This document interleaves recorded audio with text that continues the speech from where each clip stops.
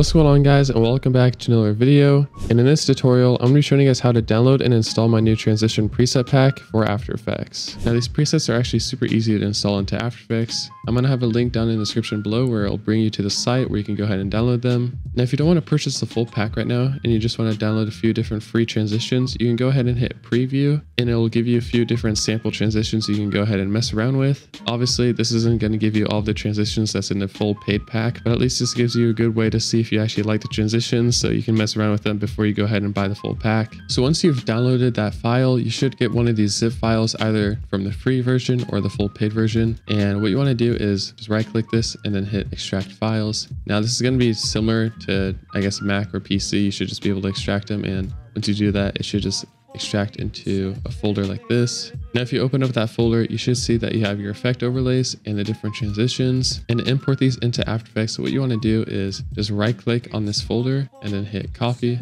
and then go into your folders and locate this PC, and then go to local disk, program files, Adobe After Effects, and then support files. And then lastly, you just want to locate the presets. And then what you want to do is paste those transitions into this folder. Now it's just asking me if I want to replace these files because I already have them imported in here from earlier. So I guess I'll just go ahead and replace them. And then it'll ask you to hit continue. I guess I'll just do this for all the presets. But yeah, once you have that, then it should be in this presets folder, and you just want to double check that all of those actually got imported into that folder, and then you can just go ahead and close out of that. Now if you had After Effects open while you were doing that, then you probably won't see the presets loaded up into your After Effects. So if you're not seeing the transition folder underneath the animation presets, then you want to go up to the three lines here and just hit refresh list. And then underneath the animation presets, you should see that you have those Tylo transitions now. And using these transitions is just as easy as installing them. Now I'll kind of go over how they're labeled and why I have them labeled like this. So the effect overlays are basically just different overlays you can apply onto the transitions. I'll show you guys different examples of this in just a second. Now in the horizontal folder, you get all these different transitions. And like it says in the name of the folder, these are meant for horizontal videos. So for example, this one right here is horizontal because it's 16 by 9. But if I was editing in a timeline that was vertical, so 9 by 16, then I would go into my vertical folder and use these 9 by 16 transitions. The reason I have this is because if you try using the horizontal transitions on your vertical video, then it's just not going to look good because it kind of just messes up and it's not really meant for the vertical video. So that's pretty much why I created these two different folders, is so when you're editing in vertical, then you can use the vertical transitions, and then when you're editing in horizontal, then you can just go ahead and use these transitions. So now I'm going to show you guys how to actually use these transitions. And the first thing you want to do is go up to layer, new, adjustment layer, and it should just create an adjustment layer, and you want to make sure that's above your two different clips. And what we're going to do is just shorten down this adjustment layer because we don't need it covering our whole entire timeline like this. So a short way to do that is hitting Shift X, and if you want to shorten it the other way, you can hold down Shift Z and that will shorten it on the left side of it. Let's also go ahead and apply motion blur onto that adjustment layer, as well as making sure that motion blur is enabled for our composition. Now, since I'm editing in a horizontal composition, I'm going to use the horizontal presets right here. So I'm just going to go over what all these different transitions look like. So starting out with the fisheye zoom out, all you have to do is drag it onto your adjustment layer. And if you hit U on your keyboard while selecting that adjustment layer, you'll see these different keyframes. And basically the middle ones, so like these ones right here, the last one in the middle is where you want to align it to the end of your clip, if that makes sense. So drag that adjustment layer over so those last keyframes match with the middle of those two clips. And when you play that back, you get a super cool transition with only just a few clicks. And if you want to try a different one, you can just go ahead and select these effects up here and just hit delete. And now let's go ahead and drag on our next one, which is the morph subtle zoom in. So let's drag this on just like we did for the last one.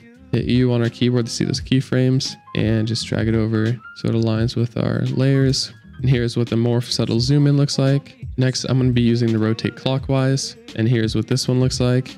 And then after that, I have the rotate counterclockwise. Pretty much the same thing, but like it says in the name, it's going to be rotating counterclockwise, but still a super cool effect. The next one, we have the slide down. Like it says in the name, it's pretty much just going to slide down, but as you can see, it's just a super smooth and clean transition. Next up, we have the slide left. Once again, like it says in the name, it's just sliding left. Next, we have the slide right. And then we have the slide up. And then after those slide transitions, we have the split warp wipe.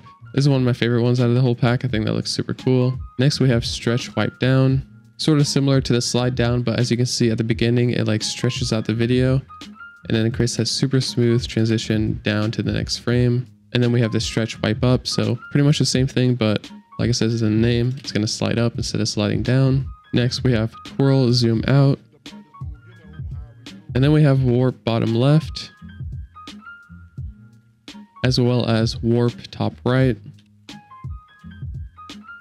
Next up, we have warp zoom in.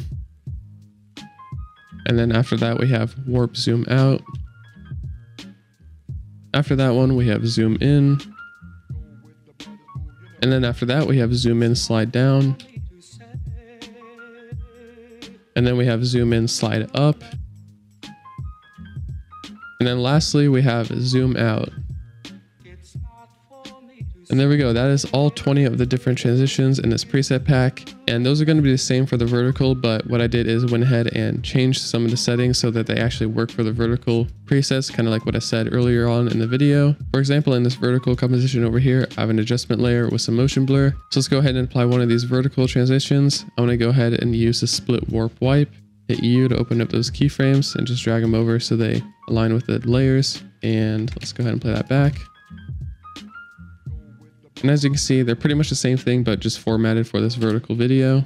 Now, another cool thing you can do is actually stack these transitions on top of themselves. So duplicating this adjustment layer and just deleting these effects I have for the zoom out. As you can see right now, it's just that zoom out effect, but what we can do is select that adjustment layer and add rotate counterclockwise, or really any other transition you want to add, but I think this counterclockwise effect will look cool. So just align those keyframes up with the other ones. And when you play this back, you get that zoom out plus the rotate counterclockwise, which just adds even more. And if you really wanted to, you could just keep adding on even more transitions. Let's go ahead and try, let's see, fisheye zoom out. So this might get a little crazy, but we'll see what this looks like here. Honestly, not too bad. I actually kind of like how that turned out. So now I'm going to show you guys how to use these effect overlays. So on top of all of my transitions that I just created, let's go ahead and add some effects to this. So shortening down a new adjustment layer. And we don't have to actually have motion blur enabled for this one. But now what we can do is apply one of our effects. So let's start off with the color edges, dragging that onto the adjustment layer and aligning these keyframes with those layers. And then let's play this back. And now you can see it just adds a bit of basically what the name of the effect is, color to the edges of the video. It's kind of subtle, but I think it's a pretty cool effect that you can add to kind of change up your transitions. Next up, we have exposure. This is basically almost like a camera flash, or basically an exposure to the video. So it ramps up and it gets super bright towards the middle of that transition. Next up, we have glow. This is almost the same thing, but a bit of a different effect, where as you can see, it just adds glow into the highlights of the footage. So not the whole entire video is being exposed, just the highlights. The last effect I have here is split color. So as you can see on the text, I have choose blending mode, I think, or use hard light blending mode. And basically what that means is, as you can see with the adjustment layer, you don't want this to be in your video. So to fix that, you want to go over to your modes here. And if you don't see the modes, you just want to go over to the bottom of your After Effects and select that blue circle and square thing. And let's go ahead and change that to the hard light. And now you can see you have a cool RGB effect applied to your video. But you also may notice that you have these weird edges on the top and bottom of your frame. And if you want to fix that, you can just drag that adjustment layer with that effect applied all the way to the bottom of those transitions. And there we go. Now lastly, I just wanted to go ahead and show you guys one more thing you could do for these transitions, and basically it's adding shake to it. So if you already have my shake presets, which I'll also link down in the description below, and what I did is I added that shake right in the middle of those transitions. So when I play this back, you can see what that looks like. It just helps add a lot more movement and energy to the video. So if that's something that you're going for, then adding shakes on top of your transitions could be a cool way to add different effects to your videos. So yeah, if you're also interested in those shake presets, then I'll have a video linked on the screen right now where you can go ahead and click that and learn more about how to use them and download them. And if you want to see more videos like this in the future, then make sure to drop a like and subscribe to my channel, and I'll see you guys on the next one. Peace out.